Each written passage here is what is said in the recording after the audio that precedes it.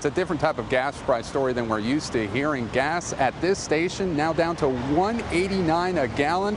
And right now, 34 states have at least one station offering regular unleaded for under $2.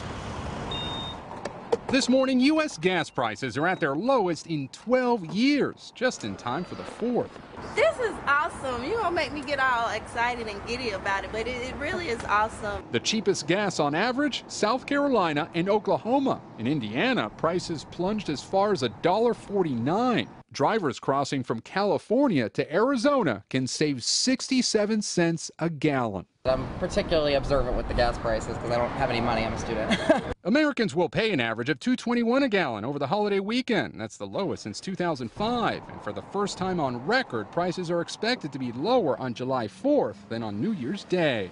Christmas in July, we usually don't see such a big plunge just ahead of July 4. The national average is down 15 cents a gallon now, just versus 2 months ago. That's a pretty tremendous decline. According to GasBuddy.com, the cheapest day on average to buy gas is Monday, the most expensive, Thursday. With the prices being down, I'm more inclined to drive. Fueling the drop, a surplus of crude oil. Analysts predict at least some temporary price hikes later this summer at the height of hurricane season. It's summertime though, so we're waiting to see. After 4th of July, they might go up. It's a dramatic turnaround. Analysts had initially expected gas to be closer to $3 a gallon for the 4th of July, and GasBuddy.com says that for every cent drop, Americans saved $4 million. Guys, back to you.